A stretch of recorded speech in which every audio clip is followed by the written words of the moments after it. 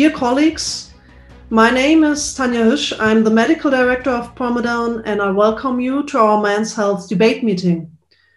In the next 1.5 hours, we will have an intense session about the surgical treatment of male stress urinary incontinence, presented by the experts in this field.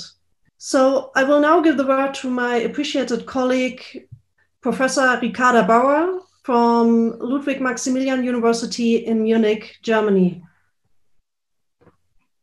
Thank you, Tanja, and thank you for the introduction, and especially warm thank you for organizing this meeting today. So I would like to welcome everybody to our virtual Men's Health meeting today.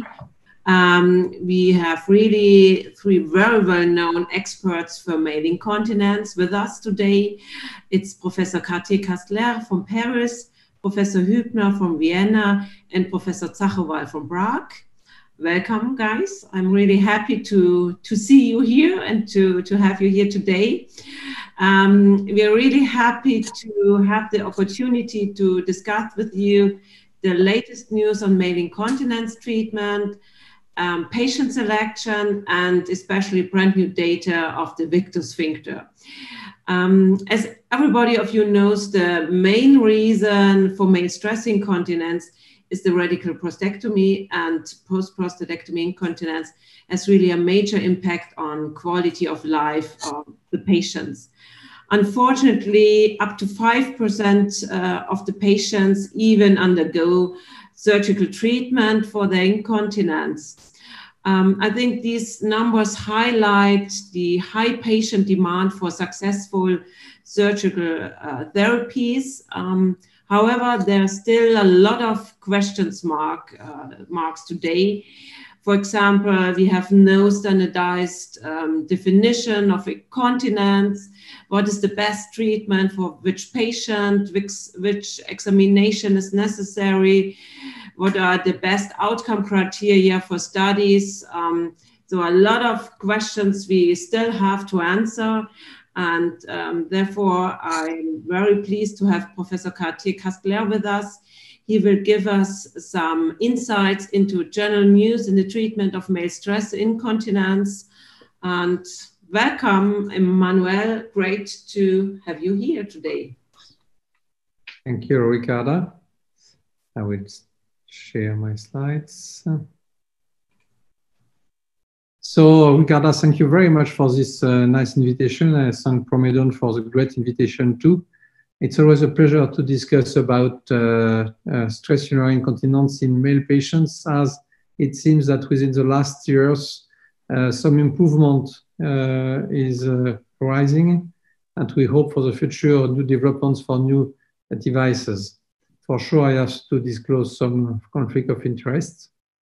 So, definitively, when we discuss about stress urinary incontinence in men, as Ricarda said, it's always related, quite always related to prostate surgery, and very often to radical prostatectomy for prostate cancer management. Some patients may suffer neurogenic condition, but it's not our topic today.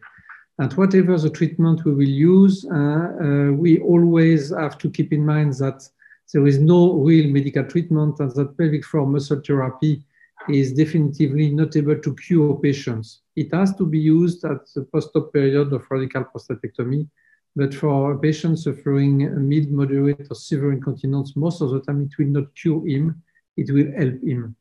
And that's why there is a surgery need for some patients. And whatever the surgery, and I will come back on that, whatever the surgery, whatever the type of surgery you will select, you have to be very careful and to evaluate the patient preoperatively, to check comorbidities, to check severity of incontinence, which may be part of the selection of treatment, and other speakers will speak about it. And we have to discuss techniques with the patient. Currently, we have 3 options: the artificial urinary sphincter, which is the hysterical one, and very valid, very well validated too. The male slings, adjustable or not, and the compressing device, which are named Pro-ACT balloons.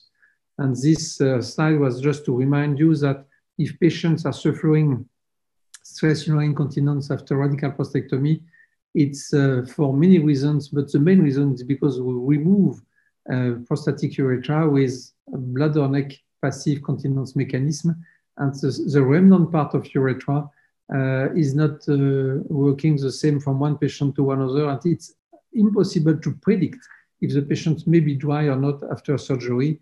And so definitively, we have to take care of our patients who suffer stress urinary incontinence.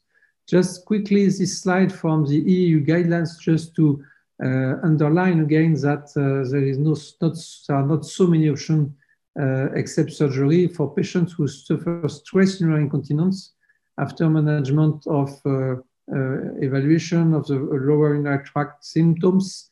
If the patient is suffering failure of the drug therapy, there is only one duloxetine, as I said, it's not efficient, not sufficiently to keep patients dry.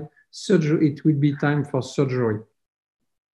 The first surgery, as my goal in this presentation, is to give you an overview about what we can use at this moment.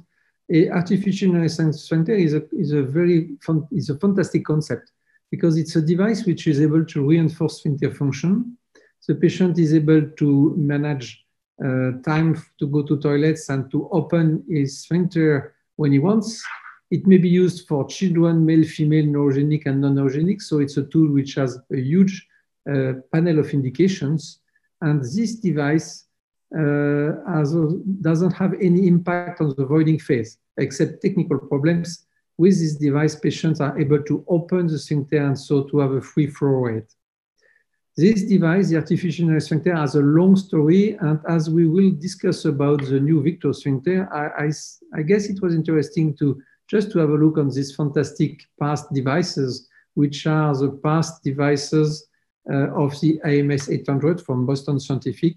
And this device came from many pumps, many tubes to the, I would say, the most simple we can use today, which is the AUS AMS 800 with one pump, one balloon to keep the pressure inside the closed system, and one cuff. And this system is an hydraulic one. In main, the system is placed at the bulbar area. There is no other place to implant it in men after radical prostatectomy, for sure. And for those who suffer incontinence after TURP, definitively, it cannot be implanted at the prostatic area. The only indication for prostatic area implantation is for neurogenic patients, and it's not our topic today. To make the story short, when I'm used to teach this technique to my fellows, well, I'm used to say that the most important part is to be able to dissect under clear eye control between urethra with the spongious tissue around and corpus cavernosum. And always, and I like this slide because this slide is showing that it's not dissected at the best place it should be. You see here the superficial pelvic floor muscles. And the best place to dissect is the bulbar area. And if we can, the most deep one in the perineum. Such a place will be protecting the urethra. The urethra is more thick and it will be more safe for the long term. Definitively, it's a device with a pump. The pump has to be placed at the scrotum level. We are more keen to promote perineal incision and an inguinal one for the balloon and pump implantation. Some advocate for the penoscrotal approach. It's another debate, but should you use it, you have to be very careful about the risk of this route. As we know now that it has to be implanted at the best place of bulbar urethra for some patients who are suffering recurrence of incontinence after removal of past artificial urinary sphincter, if it was for erosion or infection, you have to know that in some patients it may be indicated to implant the device through a transcavernosal approach. It has to be part of your armamentarium because you never know what you will find when you will dissect, and at least when it's for recurrence of incontinence after past failed device, which has been removed, whatever the reason, if it was for infection or erosion. Sometimes the pump may be misplaced, and as you can see on this X-ray control, you see the pump came up it should be down. It's something you have to control postoperatively. Whatever the device is, there is a pump in the scrotum area, it has to be checked within the next days after surgery to be sure the pump will stay before to be fixed by the fibrotic process of healing. Should we give some, I would say, very validated results? I like this paper from the Mayo Clinic reporting about 1,082 patients, which is giving a very good device survival risk of the device. And as a primary implantation, it's at 5 years, 74% of the device which are still there, and 57 at 10 years.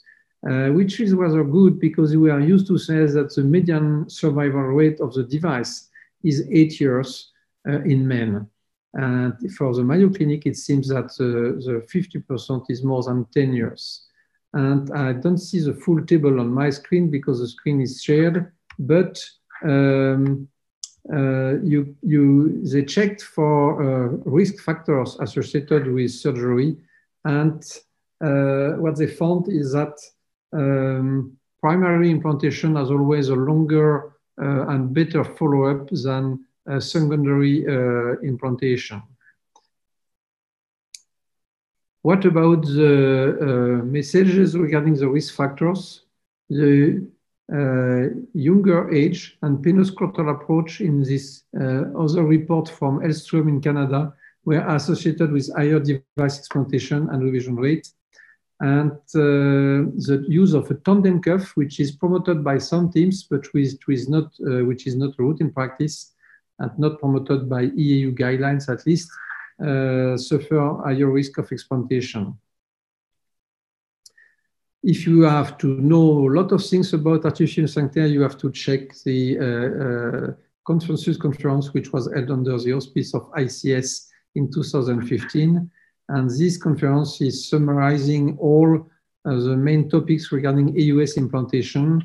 Now it's really the gold standard worldwide. It has 40 years of experience. It's a specialized procedure. You have to be trained. And this report is giving you all of the elements you have to know to implant and to follow the patient. So refer to this fantastic paper. And finally, with the AMS 800, what do we know? Some positive aspects. It's a high continence rate. It's about 85% of patients who are dry or who suffer what we call continence, social continence. There is a normal voiding pattern because there is no resistance at the voiding phase. There is a high level of satisfaction and quality of life. There is no or few impact on sexual life. And there is a good life expectancy of the device. It's about more than 8 years in men, as I said. Negative aspects, it may suffer infection and revision rate is significant. It means that it may be related to the failure of the device itself or to complications around the device with urethra or at the perineal level. So finally, the ideal prosthesis, which has been well defined in this report, it should be easy to manipulate and inactivate. The cuff pressure should be able to be modified, which is something the AUS AMS 800 cannot do. It should be able to adapt upon real-time manner. It means depending on activities of the patient. At this moment, it's not possible. It should be as robust and as simple as possible. It should be safely implanted via a minimally invasive procedure. It's quite the case for the AUS 800, and it should be at a good cost and for all countries. But some key points have not been solved. And as I said, there is no reinforcement of pressure when coughing. So the patient has to pump, and probably one day some patients will no more have to pump because we know that some devices could develop using electronic or electrical systems. And at this moment, it's a 3-piece device and it could be 1 piece. So should you find the level, should you be willing to see the level of evidence, you will find it in the EAU guidelines. And it's a shame, but with AUS 800, you will never find the level of evidence 1 because no prospective comparative studies have been done in the past when this system went to clinical development in the 80s. So it's disappointing, but we will never get it. Probably we will get it with some new devices. And as this device didn't change so much, The main change with time was the creation of the narrow back cuff to have a better, I would say, compensation of the pressure on the urethra. As you see here, it's a cuff today, different from the past non-narrow back cuff with the first device. So definitively, we don't know what is the comparator, and it has been, it is a fantastic device, and it has to be promoted. What about male slings? Male slings, it's a very old story, more old than the AUS. I like these drawings from the past Commuter and Kaufmann experience in the 1670s and of the past century. You all know the Invance, which was fixed with some screw at the pubic, on the pubic bone. It failed, whatever the reason, so it's no more on the market. We have some slings which are on the market and used in some countries, depending of the reimbursement process and also training of surgeons. The I-stop from Tom's is a 4 arms, and which has to be fixed without any dissection of the bulbar muscles. That's why I show it. And the results have been published with prospective data and rather good results, because with this,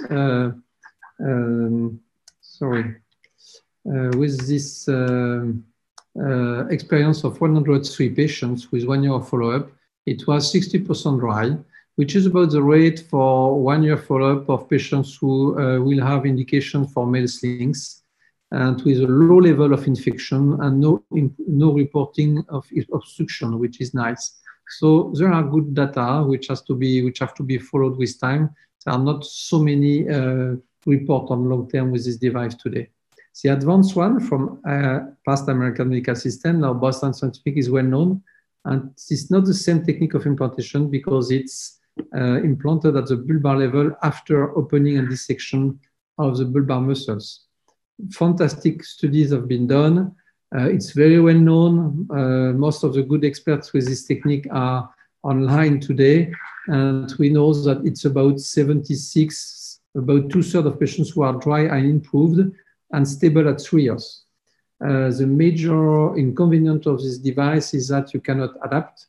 And if the patient is suffering recurrence of incontinence with time, you have to reoperate. And for sure, some patients may suffer complication of meshes, but not so much as it's as reported through literature.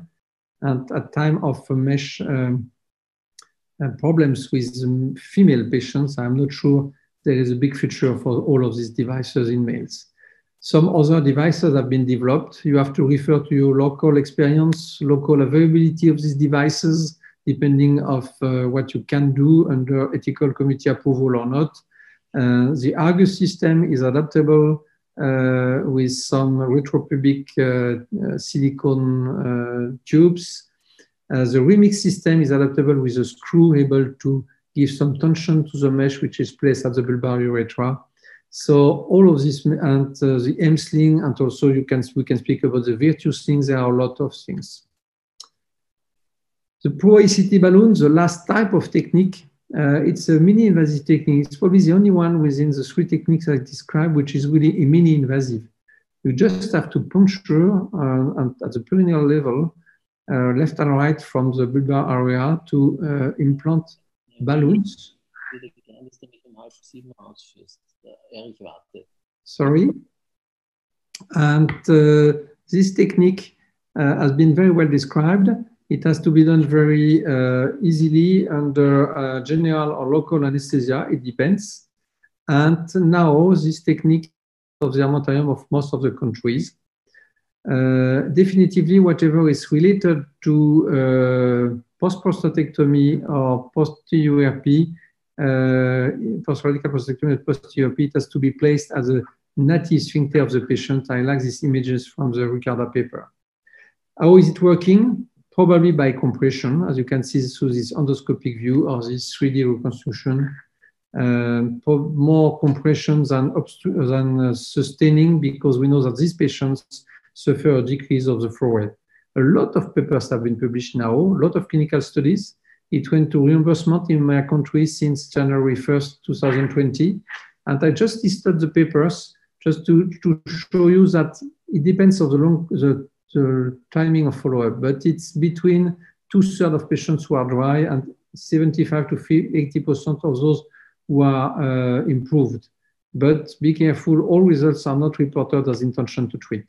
So it's really mini-invasive, it's adjustable, reversible, it doesn't compromise the future for a future IUS, and the technique may be used, may be done either through X-ray or ultrasound control. So what is the future? And it's quite close to the end of my talk. The future of new IUS, you will find a lot of papers. I listed some references. Just to make the story short, mechanical devices, it failed. And one is under development with MyoPowers. I don't have any data about it, but it's some type of mechanical device which has to be followed. The hydraulic system, the FlowSecure, which is now the VICTO, the Saphir, they are close to the AUS IMS 800, but with some differences, and each of it has to demonstrate that it's efficient. Electronic and hydraulic, it's what is working about Boston Scientific to remove the pump of the AUS IMS 800 and to transform it with a pure electronic system. Why not? And Euromaps is working on the same type of device, and we wait for clinical studies to start, I hope, as soon as possible, but I don't get the information at this moment. And some magnetic systems are also under development. So finally, for the grade of recommendation, whatever this device you will select, the grade of recommendation is always B to C. It's really A.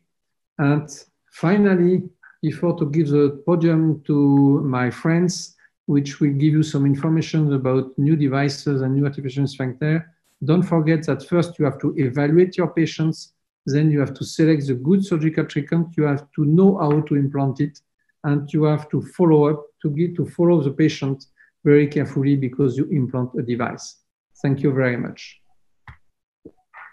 Thank you very much, Emmanuel, for the excellent overview. I have a question. I would like to know, Emmanuel, I know this is really a tricky question, but I think everybody of us will agree that there is not the ideal prosthesis at the moment. But do you think what is the future of in surgical therapy? Do you think there's a chance for one-fits-all prosthesis, or do we have to select our patient also in the future? Because a lot of us don't like the selection. I'm not really safe with the selection. And what do you think? Where's the future? You raise a very important point, because as we are used to say that mild patients, mild incontinence should be treated with this treatment, and moderate or severe incontinence, these criteria are not very well defined, so they are not the best criteria. So in my practice, what I'm used to use, it's the patient. The patient has to tell me what is suffering, what is the bother, and I will select the best treatment for the best patient as a face-to-face discussion. Definitively, I will not indicate any artificial sphincter for a patient who will have one pad every 2 days, because we know that this patient will not be happy with the AUS, because he will still have one pad every 2 days, because he may suffer some drops after avoiding or some leakage when he's sitting on his device. So to make a quick answer, it's the best selection is to discuss with the patient. The patient has to be part of the discussion, and he can select the treatment he wants if it's affordable and possible for him regarding the comorbidities, and then he will be the more happy. Don't forget that those patients who suffered radiotherapy, I guess there is no other treatment than artificial urinary sphincter. And it's probably something we can discuss again. So this means in the future we will also have different treatment options, and we will have to select the patients. I could say, I am afraid, yes, or it's a chance for the patient, because we have many options, and he can select what is objective. Does he want to be dry, just to be improved? We are all surprised with women stress incontinence management. how some patients who are not dry are very happy. So we are sometimes lacking of such quality of life and bother improvement studies. Our objectives are not always the objective of the patients.